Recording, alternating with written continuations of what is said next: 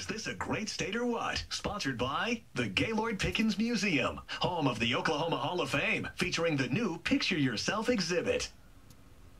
The University of Connecticut women's basketball team stormed through Tulsa last weekend, collecting their 97th win in a row.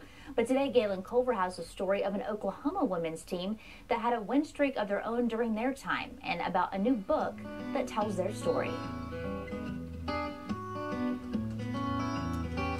Family stories and faded headlines were her start. Lydia Reeder's grandmother had a favorite brother who was basketball coach. One day she gave Lydia a folder full of old newspaper clippings and said, "This is a really good story. You might want to tell this story someday." Sam Babb hired on at Oklahoma Presbyterian College for Women as a psychology teacher and basketball coach. He was a one-legged preacher's kid from Comanche who'd never actually played the game himself, but he was a great judge of talent, and he had one huge advantage. Oklahoma Presbyterian offered scholarships to the best basketball players in the state. It was their one chance to keep playing and to earn a free education. So when they got to school and they had heated rooms and hot running water, it was a luxury.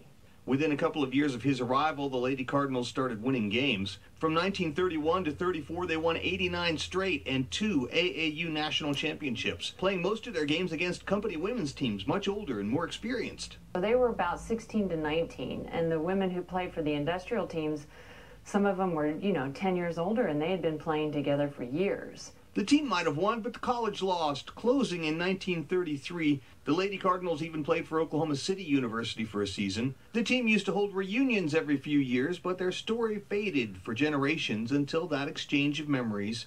She left it up to me. Yeah. Lydia had a chance to interview some of the last surviving teammates before they passed. Her grandmother was right. Those old clippings did make for a good story. In this case, a book she called The Dust Bowl Girls, about a special time in Oklahoma history where one team was better than all the others. In Oklahoma City, Galen Culver, News Channel 4. Is this a great state or what? Now, weather.